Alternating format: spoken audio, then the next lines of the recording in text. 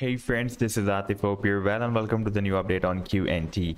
As in my last video, I was telling you that once QNT will be able to break out another falling wedge pattern that was formed inside a long-term rising channel, then it can be another rise up to the resistance of the channel. And you can see that this falling wedge pattern has been broken out that was formed within this rising channel, and now we can expect another rise from here up to the resistance of this channel at least. And in today's video, we will take a look at the next expected move. But before starting this analysis, if you are not subscribed to my channel, then do subscribe it. And for more ideas, you can also join me and support me as a YouTube member or as a Patreon member, because here I'm sharing different trading ideas for you, and you can find the link to join me here in the video's description I've shared. So let's start the analysis. And first of all, let me to begin with my recent trade setup of QNT that I shared with my members a few days back, almost 6 days ago. That was a harmonic bullish reversal guarded setup that QNT was completing on the daily time frame chart. Therefore, I told my members that we can expect some further drop in order to complete this final leg of the guardlay, and the potential reversal zone or buying zone can be starting from $158 and goes to $139, and from here we can expect the next bullish reversal move. Now, after playing this chart, we can see that the price line dropped more down, completed this final leg, and now it is geared up, and I'm expecting that soon it will hit these sell targets as well. And before this, I also shared another harmonic guardlay move with my members on this candlestick on 21st of on 15th of September 2022. Not 2022, the 2021.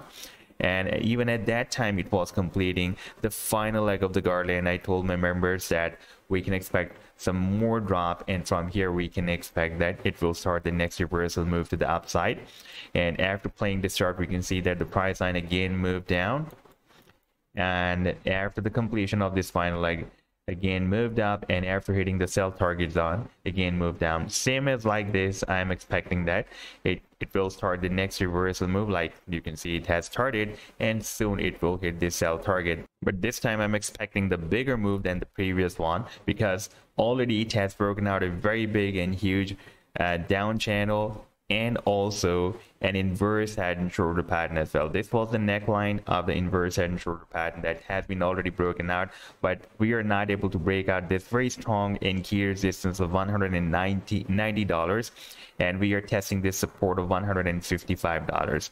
On the daily time frame chart, this was the up channel, and you can see during this drop the price line was forming this falling wedge pattern that is, by the way, more visible on the 4-hour time frame chart.